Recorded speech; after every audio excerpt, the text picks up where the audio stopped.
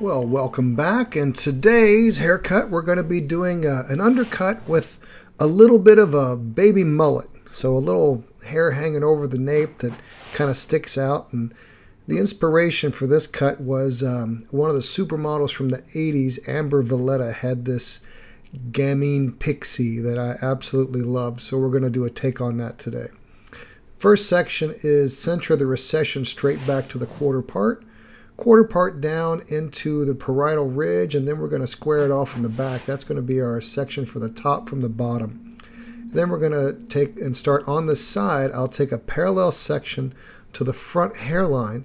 I'll pull that forward to the front of the section and then cut my short length. And I'm just going the length of my fingers because I want to get everything underneath here really short and clean, but I don't want to necessarily buzz everything off. I want to leave a little bit of hair to make it easier to blend into my little baby mullet that I'm going to keep in the back. So I'm just going to keep taking parallel sections until I get to the section behind the ear. Behind the ear, I'm not going to go down any further than the mastoid. So that bone right behind the ear is going to be the guide to show me how far down that I'm going to cut this short hair. And then everything below that, I'm just going to leave and we'll blend that later.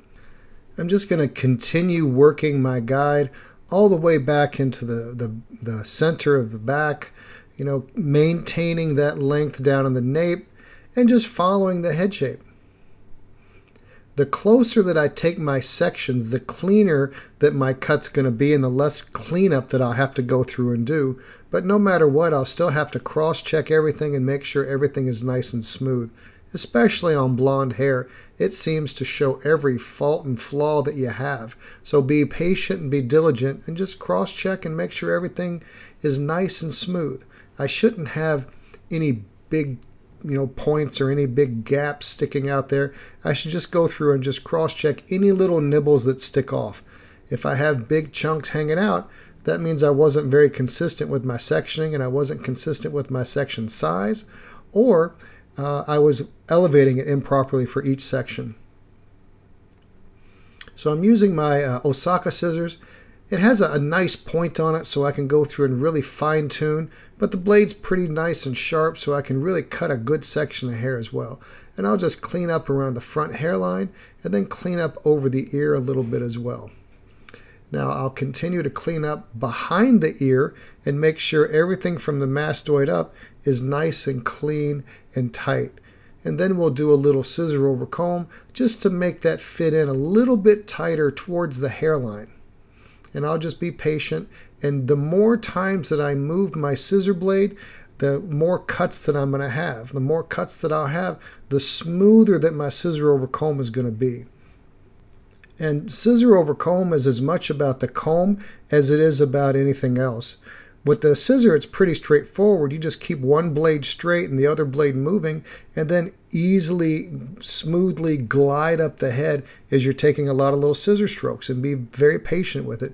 But the comb is just as important, so I can make sure I have a clean section to cut on and I don't move it too fast or too slow. Now here in the back, I'll just take a horizontal section right at the mastoid and cross-check that up to make sure everything in the back cleans up as well. Yes, right here you can really see where I'm separating the short hair from the long hair, right there at the mastoid. And we'll continue the same thing on the other side, work my sections all the way to the middle.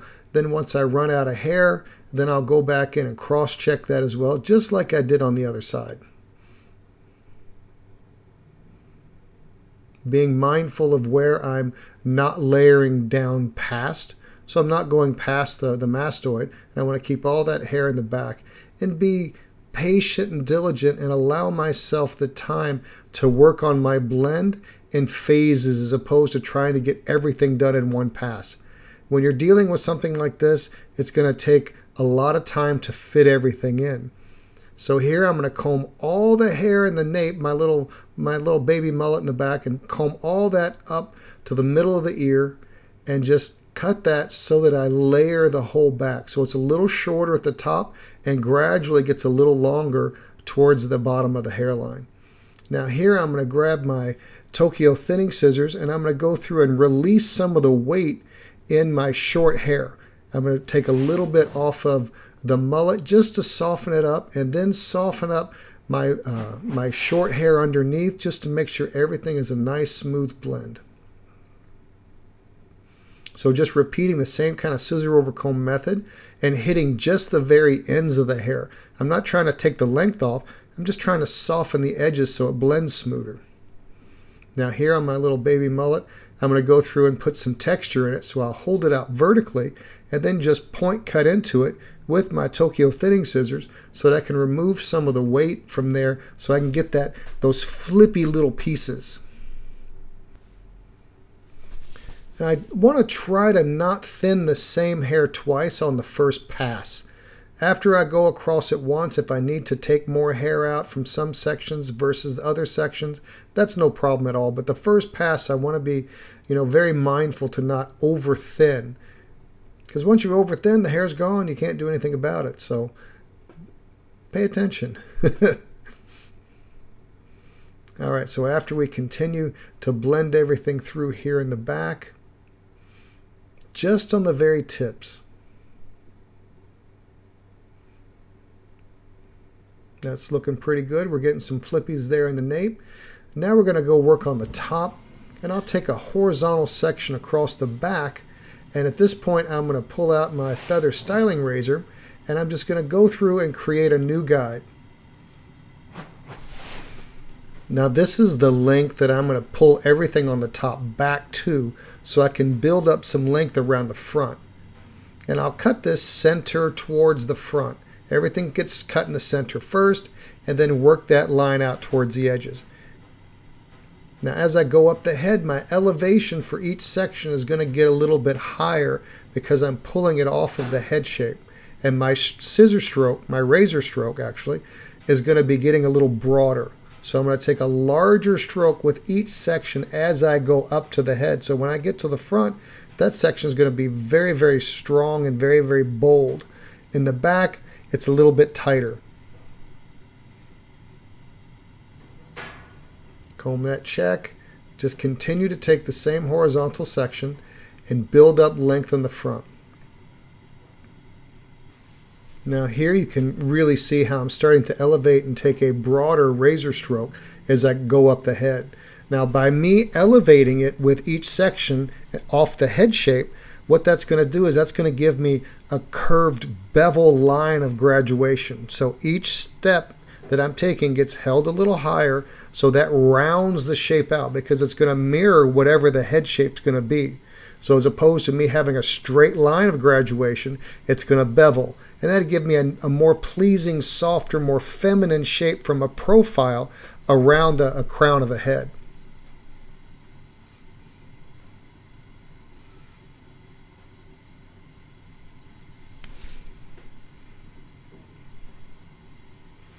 Just finishing up this section and just continuing to cut from the inside out with a broad stroke. If I need to, I'll channel into each section to remove some weight. I'll let the hair show me what it needs. I don't try to force it. I'll cut it, I'll look at it, see what it needs, if I need to modify it right then, or if I can wait.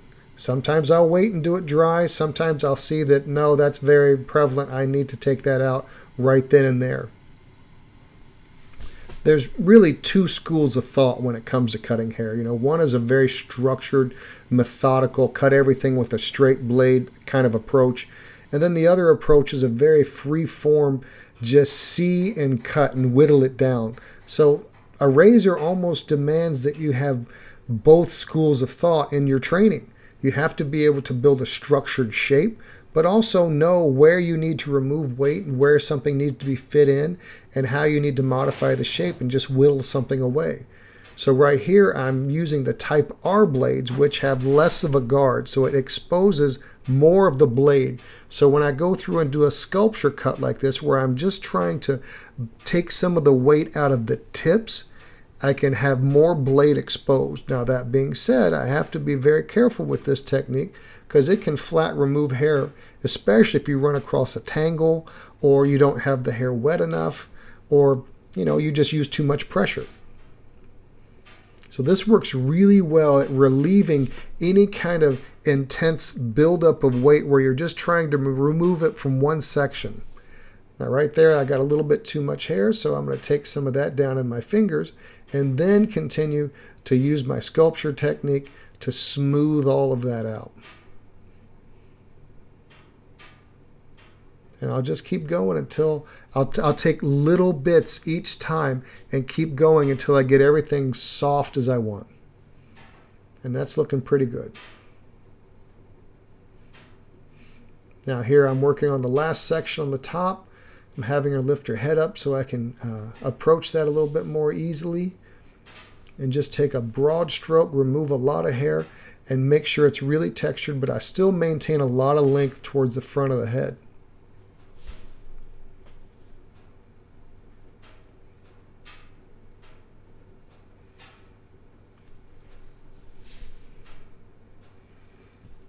Shape is looking pretty solid. Now on the short side of her head where her part is, I'm going to go through and take that section, well those sections on that side, I'm going to make it a little more asymmetrical. So I'm going to really exaggerate the length on one side and less on the other.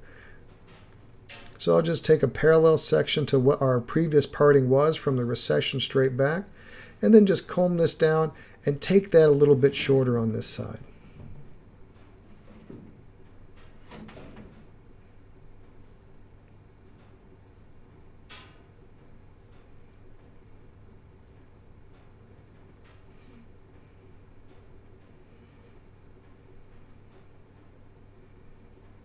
Comb everything else over, make sure nothing hangs over. Just got a little bit right there in the front, so clean that up and we're looking pretty good there. So now we're just going to go through and blow it dry. I put a little texture spray on her. I'm just going to get everything off the roots and the back, make sure the crown hair is nice and smooth and blown dry evenly and get some volume in it. Then we're going to grab a paddle brush to smooth everything out around the front.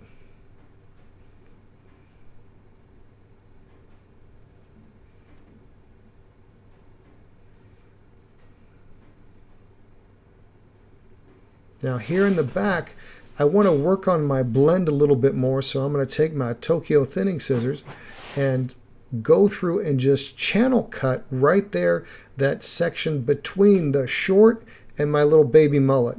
So I want to make sure I get as much of a blend through there as possible, and by channel cutting like this I can remove a little bit of weight without necessarily removing the length. Anything that sticks out, take care of that, and I think we got a pretty smooth blend here. Now for my styling here, for some reason the camera decided to focus on the background and not my lovely model Liberty. But on the short camera, if it's a close camera, you can get a good view of it. Thanks for watching. Please check out the Jatai Academy. There's all kinds of great stuff on there that can make you a better hairdresser. Interact with us on the Artistry Connect and leave a comment for what you'd like to see next. Thanks for watching. I appreciate it.